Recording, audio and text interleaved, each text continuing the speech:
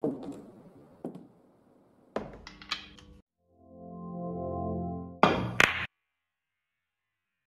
ころで神戸さん、はい、やっぱ箱玉って大事ですよね。はい。大事で、はい。なんか外しちゃいけないって思うけど、はい。外れますよね。うん。外れる。外れるんですよ。で、まあ僕らみたいなプロ選手って言われる人たちだって、やっぱ箱玉は怖いし、はい。でね、やっぱ一番練習する球なんですよ。で、当て方もそうですけど、箱玉の何が怖いかってあって、箱玉外すと負けるっていうのがあるんですよ。なんかすごいざっくりしてるじゃないですか。はい、それ優しいはずなのに外れたから負けたのみたいな。そうじゃない理由もあったりするんで、当てるのもちょっと今回ご説明しようと思うんですけど、外しちゃいけない理由っていうのも僕らなりのあるのでご紹介していこうと。ありがとうございます。よろしくお願いします。はい、ありがとうございます。よろしくお願いします。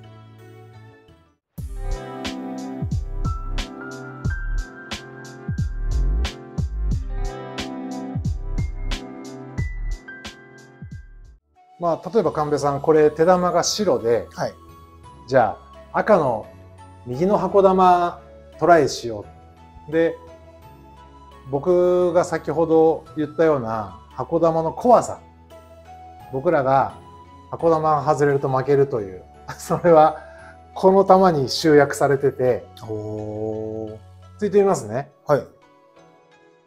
仮にこの球をついてこうやって外れちゃう、と箱玉って、例えばこういうのって外れた後自分のボールがこういうとこ行っちゃいますよね。で、相手の選手これ黄色こう来て、なんとなく当てられそうな配置が残りやすい、こういうのがあって、こう回す球が外れた時に自分のボールがこっちに来ちゃって、これがもう色関係なく、今の配置でこれがこうでも同じようにもし外れちゃったらこれがこう外れちゃう。そうか。なるほど。今度は相手の選手は黄色ですから、こういう裏回しが残るんですよね。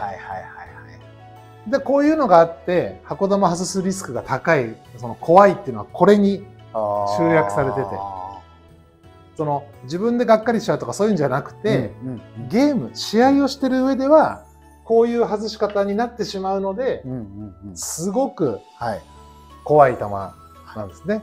で、箱玉で特に難しいのっていうのは、てか僕にとってあんまり好きじゃないんです。神戸さんは好きかもしれないけどね。例えばこういう大嫌いですね。小さいこういうのありますよね。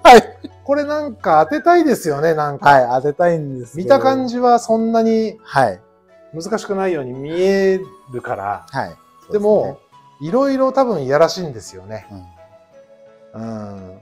なんかどうですかね。考え方の出発点は半分ぐらいに当てようかなってまず出発します。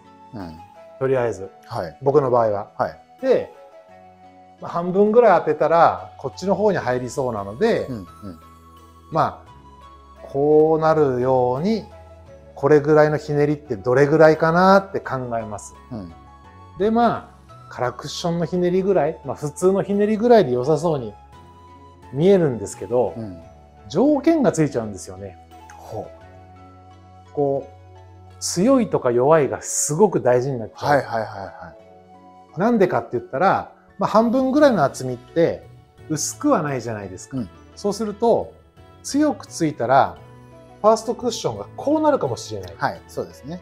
弱いと押しが入って、こっちに来ちゃう。だから同じ厚みで同じ同点ひねりの量なのに、強いか弱いかでファーストクッションが変わってしまうから、当たる外れるが分かれちゃうんですよ。だから箱玉だ、半分ぐらいで普通にひねれば当たりだろだけではうん。済まなくて、ああ。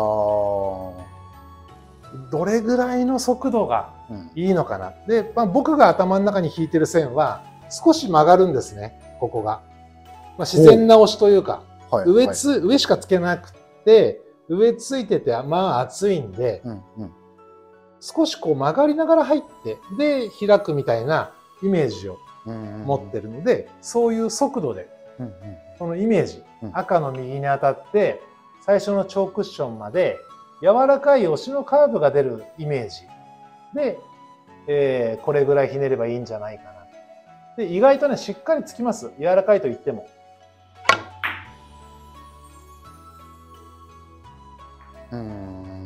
そのなんか小さい球なんですけど、弱いっていうのとはちょっと違う。なるほど。バチンとはいかない。だけど、そろっとつくわけでもないんですよね。その辺のニュアンスがすごくこう難しいんですよね。ちょっと一回ついてみますか。はい。ちょっと今のを真似してそうですね。そうは言ってもどれぐらいのひねりか。そう。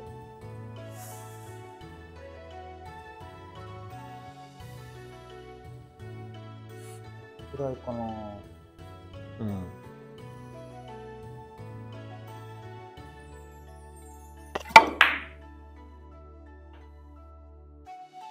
こう外れやすいな。そうなんですね。今のが、ひねりすぎなのか、強すぎなのかなんですよね。で、自分でそこがなかなか認識しづらいので、この球が難しいんですよね。こう今のスピードでいいんだったらひねりが多かったのかもしれないし、そうですね。今のひねりが合ってるとすればちょっと強かったかもしれない。そうですね。そうですね。いずれにせよ、例えばここをまっすぐ走らせようと思うんであれば弱くはつけないんで、そうですね。強くついていきます。で、強くつくんであれば押しのカーブは入らないんだから、ここが近いから。だからひねりは思ったよりちょっと少なめなのかもしれない。少なめでいいのかもしれないですよね。だから今の速度を決めるか、今のひねりを決めるかです。どっちがいいですか？僕は今のひねりを基準にちょっと弱めに。速度に注意して。速度に注意して。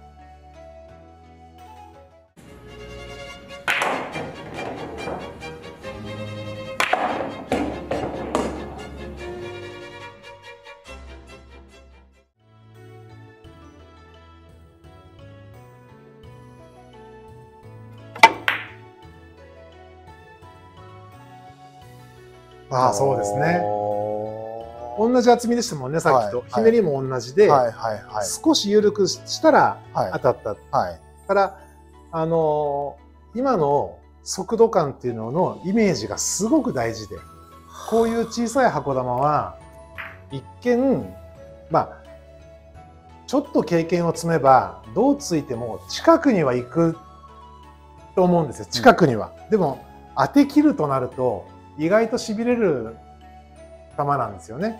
で、じゃあこれはもしかしたらその厚めでゆったりっていうの、ここのイメージを大事に柔らかい押しがこう入るイメージがもしかしたら神戸さんにはいいかもしれないですよね。で、これが例えばこうなってればね、なんか横もつけるし何でもできるから、またこれは難易度が少し下がった気もするんで、これはね、あんまりこうコツらしいコツないんで、ただつくだけでたくさん練習するだけ。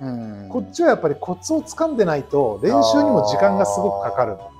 で、これがつきやすいから優しいとして、でも代わりにこれがこうなってたら、もう途端に気持ち悪いですよね。例えばこれ、取り方はやっぱこれしかないと思うんですけど、つかみどころがないんですよね、組み合わせの。厚めにあんまりひねんないのか、薄めにやっぱりちゃんとひねるのか、どっちなんだというのが結構あるんですよね。で、これはやっぱ正解は出てて、よくひねってあんまり厚くいきたくないなという。これは理由は赤がチョークションにくっついてるから、厚くいくとなんか何が起きるかちょっとわからない、気持ち悪い、なのでこれは薄めにひねった方がよくて、で例えばこの配置とこの配置は厚みが同じでひねりの量が違うんですよ。そのひねりの量を同じにして厚みを変えるっていうのはやらないんですよね。なるほど。安定して当てられる薄めって言ってもどうだろう、例えばまあ4分の1とか3分の1とか、半分じゃさすがに厚いですから、半分よりは薄く狙うんですよね。でどれぐらいひねったらここに来るかな、これがここだったらどれぐらいひねるんだろう、まあ少しなんだろうなとかを読みながらつく感じなんですね。でまあとはいえシステムも何にもない、まあ野生の勘じゃないですか。得意の野生の勘。そうですよね。得意っていう場合には外しちゃいけないことになるんですけど、そうですね。最後の第3クッションがありますと。でこの場合にはおすすめの考え方はセカンドクッションです。こうまあこの辺来れば当たりかなと思うんですけどね、こうやって、で赤の右側とここだけを見つめるんですね。なんとなく雰囲気が分かってくるんで、ちょっと試しにどうぞこのね真後ろに立って、まあこうなって当たるでしょうから、ここと赤の右を行ったり来たりします、目で。でなんとなく手玉がそこを走ってる雰囲気がイメージが湧いたら構えるんですよね。なるほど。ついていいんですか？どうぞどうぞ。これもやっぱり強い球ではないでしょうね。これ同点は右上。ね、究極的な答えからいけば、要するにここに来れば何でもいいっていうことなんですね。わかりました。神戸さんの中でここに来る気がする同点。了解です。そうなんだ。今のが厚いのかひねりすぎなのかですよね。厚くてひねりすぎです。両方。ダブル。ダブルです。厚くてひねりすぎです。でもね、この手玉と赤の距離って狙った厚みに当てられる限界だと僕は思ってます。これより遠かったらもう厚みずれてもしょうがないかな。自信持ってつける厚みの精度はこれぐらいの距離だったらなんとかしたいなと思うんですけど、どうですかね、3分の1ぐらいなのかな、その言葉で言えば。大事じゃないんですけど、それが3分の1か4分の1か。要はここだなっていう。そうですよね。重要なのはそこなんです。そうなんです。で、ここに持ってくるために、あんまり厚いのは嫌だなっていうだけで。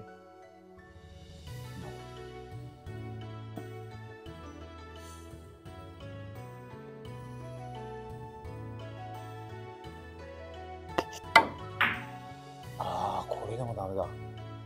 まあ先ほどよりはなんかまあそうですね。あれ同点をちょっと上にしすぎなのかな。でもね、今上にしすぎなのかなっていうのが反省点がありそうだっていう。でもこの距離でそんな強くつかなければどこついても全身回転にはなりますから、上でいいと思いますよ。そうですか。僕の感覚だと熱い。そうですか。これでも熱いんだ。熱い。そうか。これはだから本当にこっち側のどっかに当たってこの辺に来る3分の1でも熱いかもしれないですね。ってことですよね。いや、僕そうだと思いました今。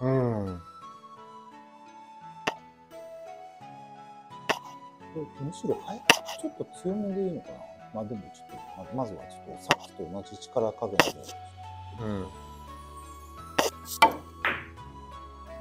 いいんじゃないですか。さっきより1枚薄い感じですもんね。そうですね。なんか手玉にストレスがかからなくて、あれより熱いと手玉がすごい減速する感じになるの。あれも気持ち悪いんで、あんまり熱くいきたくないなっていうのが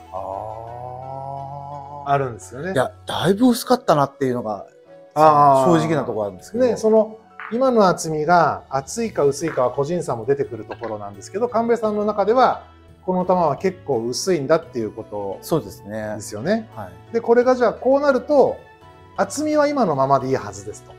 ひねりを減らせばいいんであって、あれより薄くするはちょっと確率悪いですよね。なので厚みはあんまり変えないで同点を考える、ひねりの量を考える。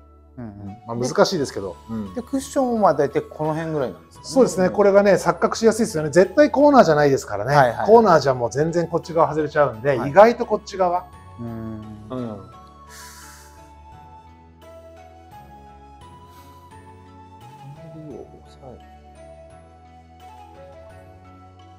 いやーちょっとなんかコーナーに行きそう。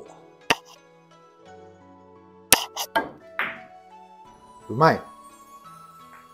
最高ですね。あ、そうですか。普段のゲームでああいう風についてないですね。ついてないです。今の大成功、素晴らしかったです。あ、そうなんだ。これ成功なんだ。だってすごい当たってましたけど。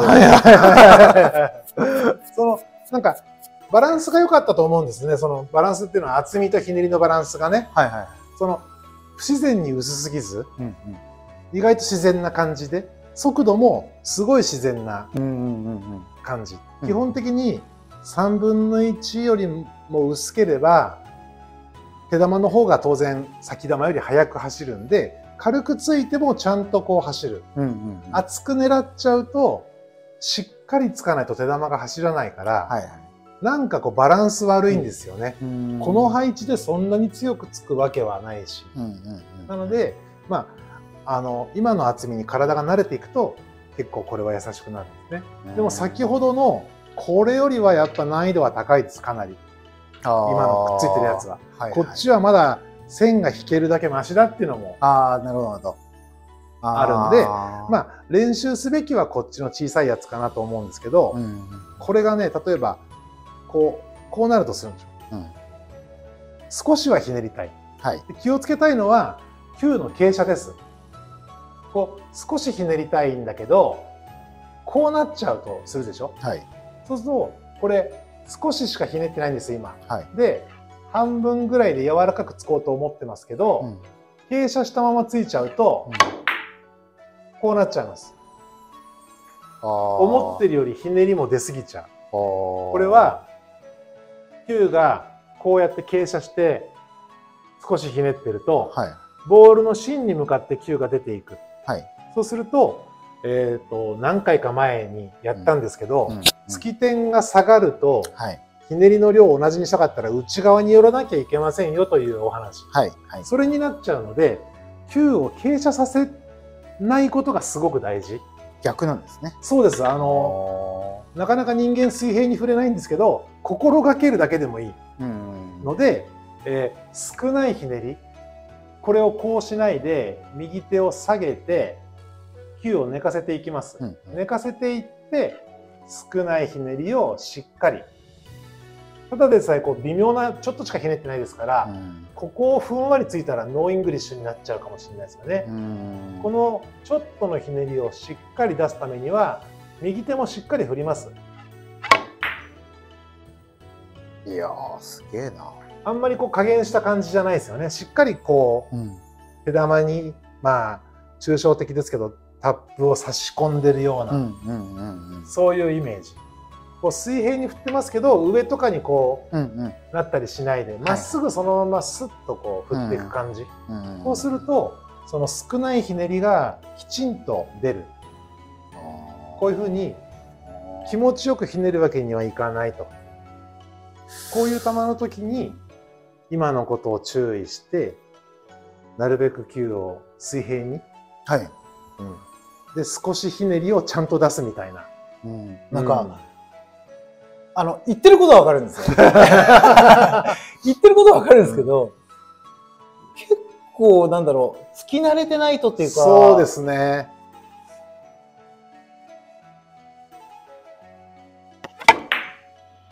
うまいじゃないですか。おお、ぴったり。普段こうやってないですよね。やってないです。やってないです。今のなんかはだからその少ないひねりがちゃんと出た感じなんですよ。で一応こうちょっと検証してみますね。もしかしたらひねらなくても当たってたんじゃないのっていうそうですね、そうですね。のもありますから、はい、じゃあこれひねらないでついてみます。同じ厚み、同じスピード、今度ノーイングリッシュ。おお、そういうふうに。まあこうですよね。しっかりついてもね。はあ。ひねってないですもんね。だからまあ例えばタップ1個分ぐらいしかひねってないんですけど、そのタップ1個の差が随分出るんですよね、こういう配置って。やっぱりファーストクッションにこういうふうに入っていくじゃないですか。なのでひねるひねらないは差がかなり出るんですね。ファーストクッションに斜めに入るんであればひねりの量はそこまで細かくないんですけど、これ俗に小箱って言いますよね。小さい箱玉。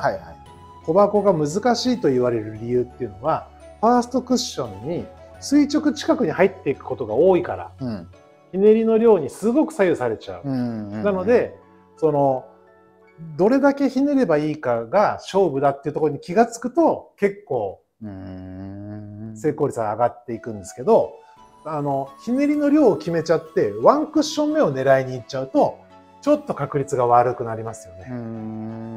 なるほど。最初に決めるべきはその自分なりに自然についた、まあ、2分の1から3分の1ぐらいの好きな厚みでついた時のファーストクッションからひねりを割り出す方が確率が高くて、で、まとめとしてはその答えとして出たひねりが微妙だった時はすごく慎重に構えなきゃいけない。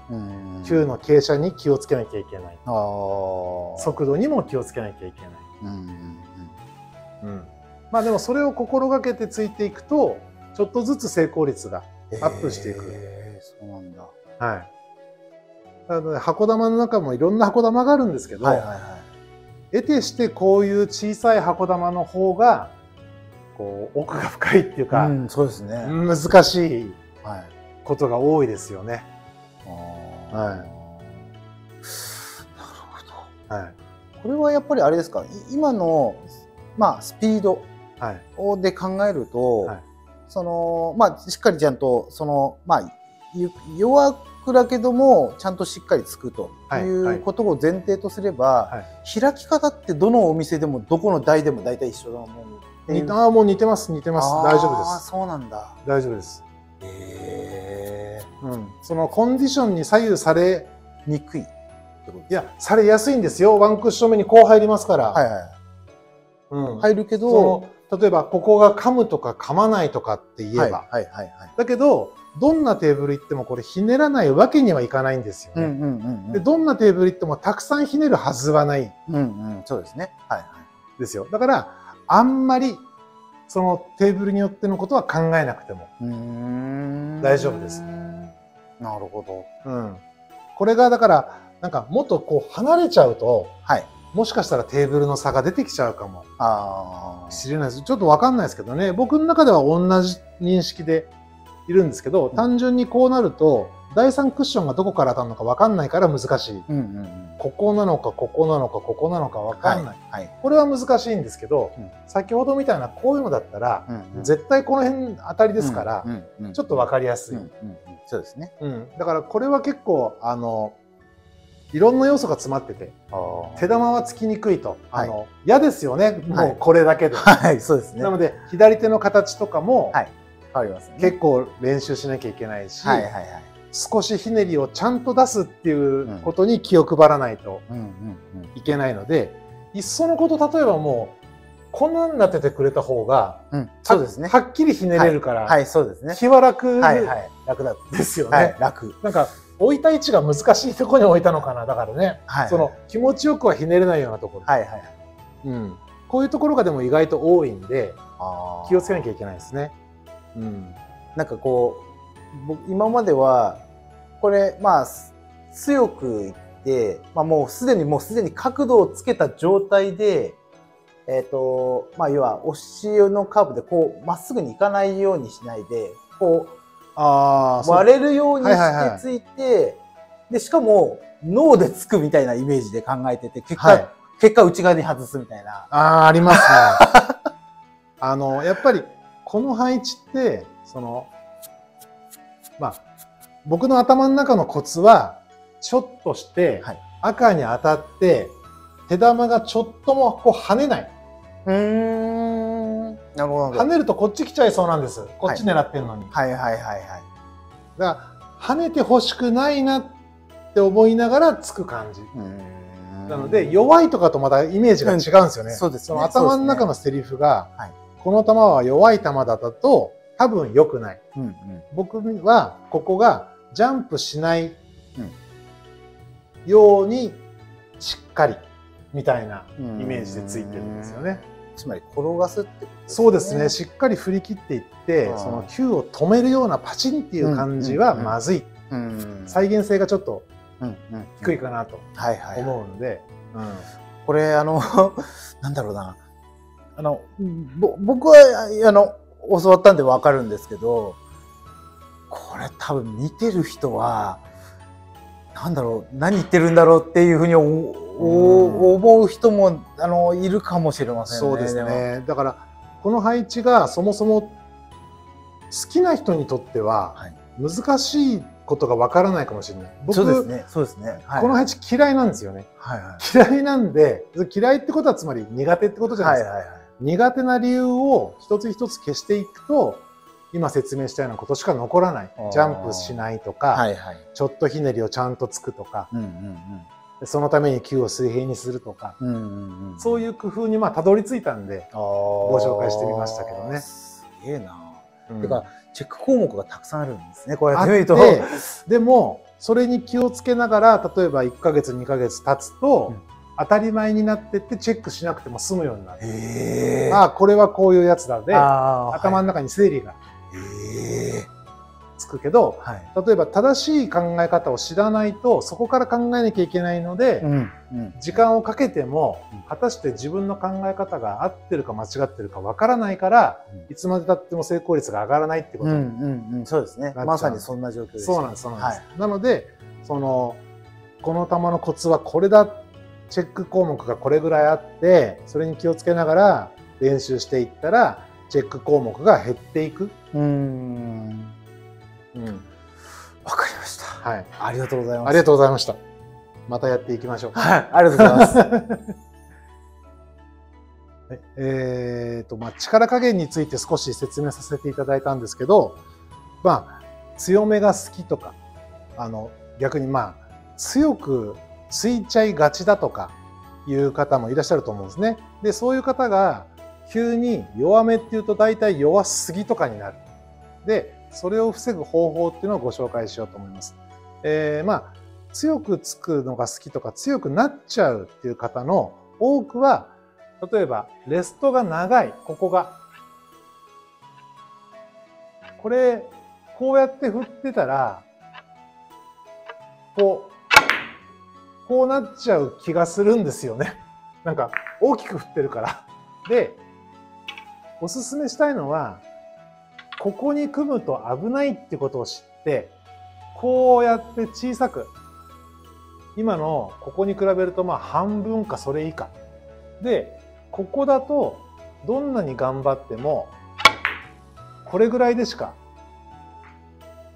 つけないんですよね。で、今のは、ここの長さを加減したんであって、右手のスピードを加減したわけではないんですよね。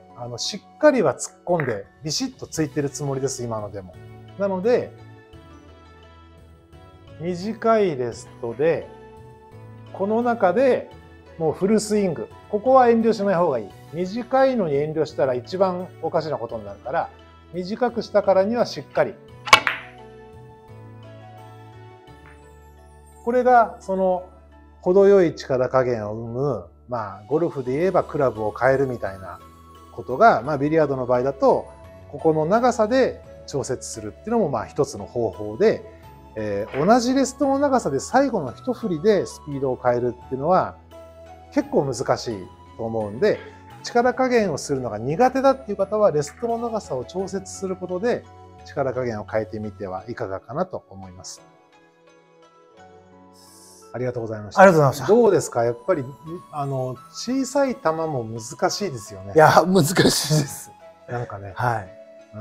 だからなんかスリクションってぐるぐる回して当てる大雑把なイメージあるかもしれない。でも小さい球は小さい球なりのその緻密さっていうか、そのチェック項目先ほどのが、まあ大きい球より多い気がしてます僕は。